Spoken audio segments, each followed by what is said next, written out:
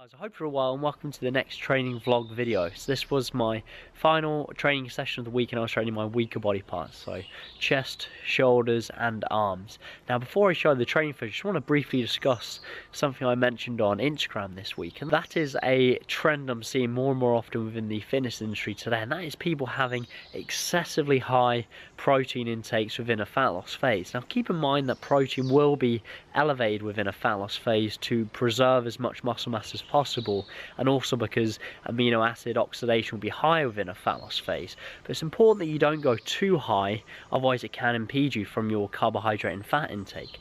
In particular, carbohydrates are so critical within the fat loss phase to help preserve strength and gym performance. So therefore, if you're having your protein intake excessively high, this can impede calories elsewhere.